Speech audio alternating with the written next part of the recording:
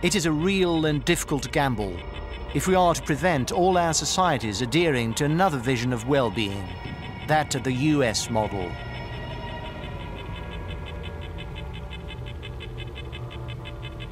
There are ways to sustain our life on alternative energy, but there's not a way to sustain our lifestyle. We expect things to be up and running 24 hours a day. We want our stores open all the time. We expect to cook in the middle of the night or early in the morning. So the implications of not having the supply meet demand at all times really means that we've got to be much more conscious of what our energy consumption is.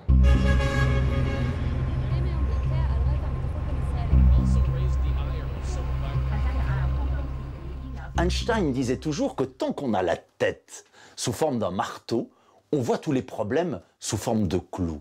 Nous, tant que nous aurons la tête formatée par l'économie, on ira toujours chercher la solution à tous les grands problèmes sociaux dans le toujours plus de production, toujours plus de consommation, c'est-à-dire bien sûr toujours plus de pollution et toujours plus d'émissions de carbone. Il faut reconnaître que c'est une société diablement efficace. Nous, nous sommes tombés dans la marmite de la société de consommation il y a 70 ans et on en veut encore.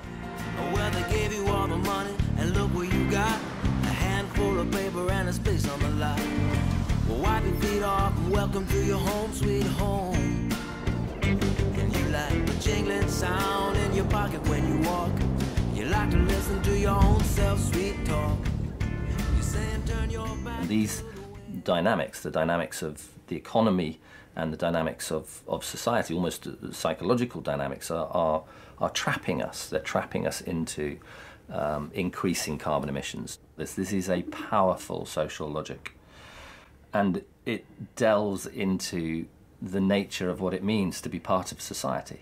And so material goods, material aspirations, the way that our lives are organized, they're not just trivial things. It's not even beyond the simple material functionality of food and clothing and shelter.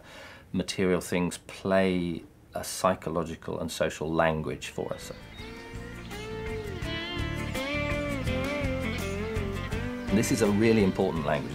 It's important for ordinary people, and that's why it's an iron cage. It's why it is such a strong social logic. It's not something that individuals can easily escape from. You licked your fingers and collected your debt, telling everybody just how good it gets. You never thought about the lies you told.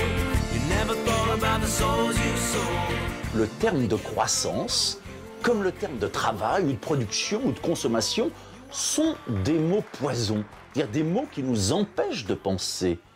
Quand on parle de société de consommation, on s'imagine toujours que c'est simplement une société où on consomme plus que dans une autre. Mais ça, c'est l'apparence. En réalité, une société de consommation, c'est une société où on a désappris à avoir un certain type de rapport aux objets. La société de consommation, c'est la casse des cultures traditionnelles, c'est la casse des cultures populaires. Et les pays qui n'y sont pas encore tombés ne demandent que ça.